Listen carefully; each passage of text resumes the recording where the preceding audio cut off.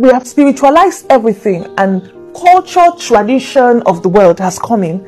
The rest of the West have come in. African culture, Asian culture has come in, and we have diluted what it means to be feminine. Or what it means to be masculine. If you are a Christian grounded in scripture, if you are a disciple, the book of John tells us, Jesus was telling us that if you abide in my word, that means if you obey my word, if my word rules you, then you are my disciple indeed. And the next verse says, and you shall know the truth, and the truth shall set you free. Many of we females cannot be feminine.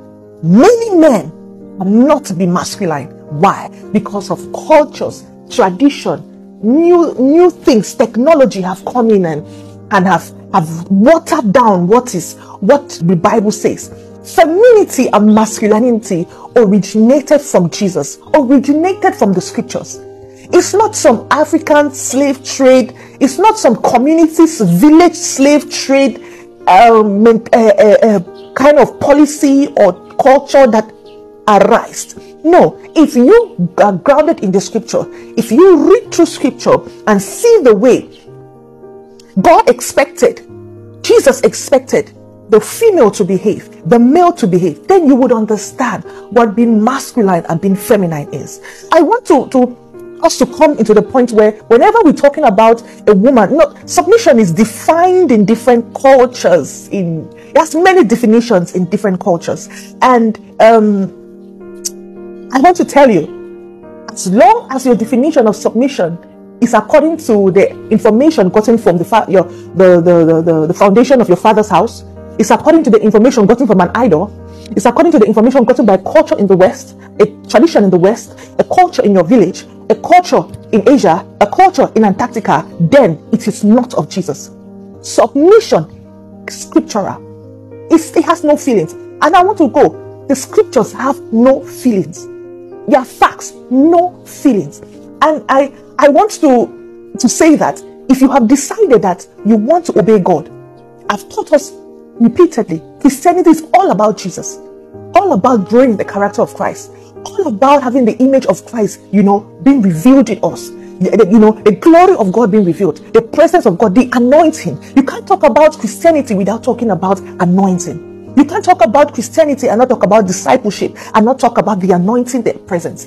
Modern day culture or modern day tradition has made a lot of male and female, reject their identity, reject their purpose, reject their position in society according to God's plan.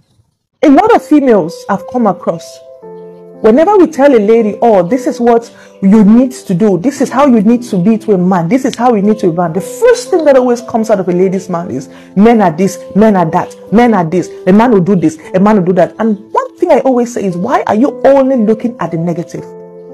Point number one. Second thing I always ask, did you choose the man rightly? Because it's a choice you're making.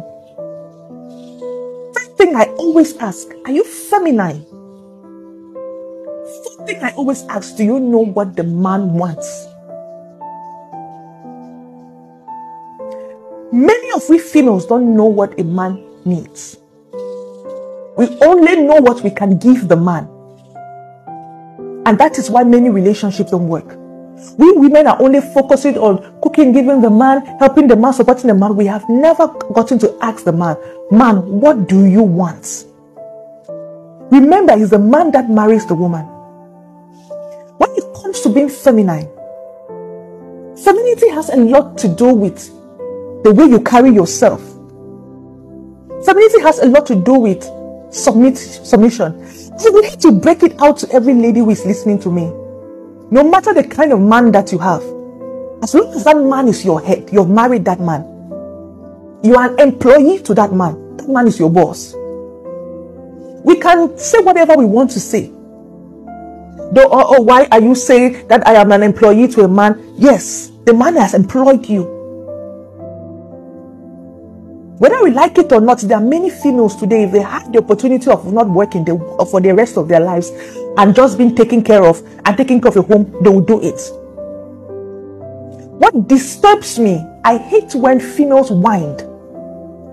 When we females, we feel that we are being deprived of a right, when all the rights have been given to us. And we have one right that men don't have. We have a right to make a man a father even though he doesn't want to be a father. We have a right to say it is my body and I'm keeping the child. The man has nothing to say about it. But we force a man to pay child support. That is a right. So there is no right that a man has that a woman doesn't have. So when it comes to being feminine, I would like to break it to you. Your oga, your man, your husband is your boss. You are an employee. You work for him. You make babies for him. You cook, you clean, you nurture the family for him. It is scriptural.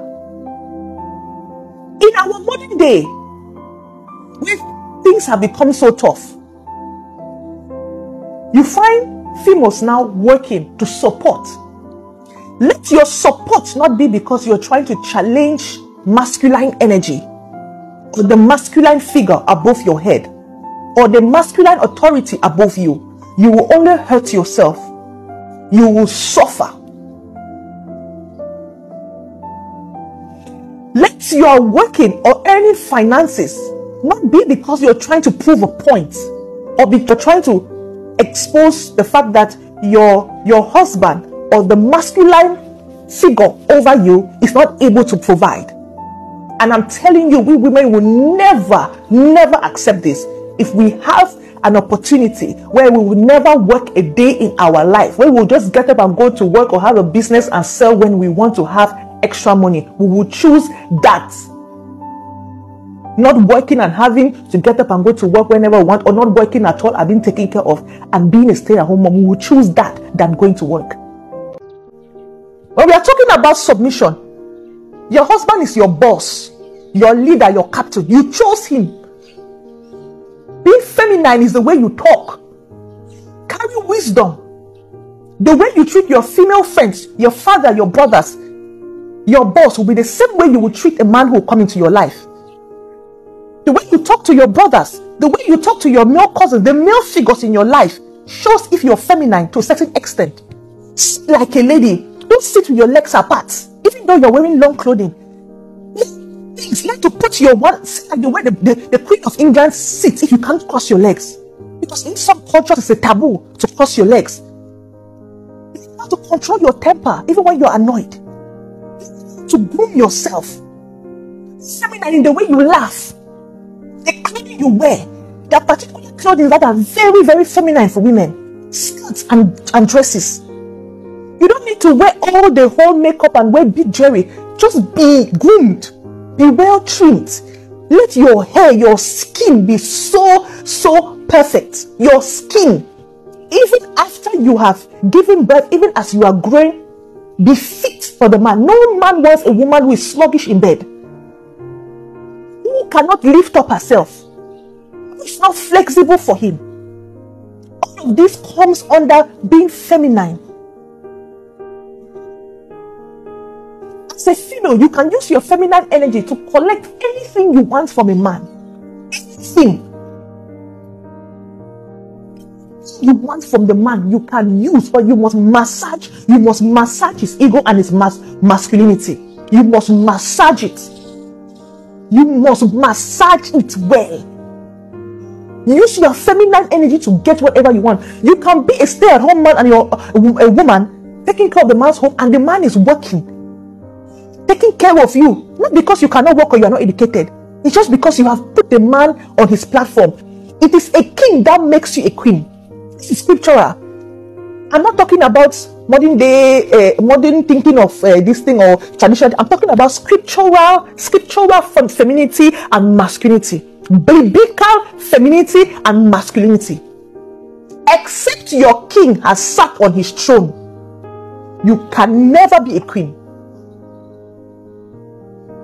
Except you use your feminine energy to lift up your king and put him on the throne, you cannot wear a crown. And what does it mean for a woman to wear a crown? This is when people will start saying you have used charm.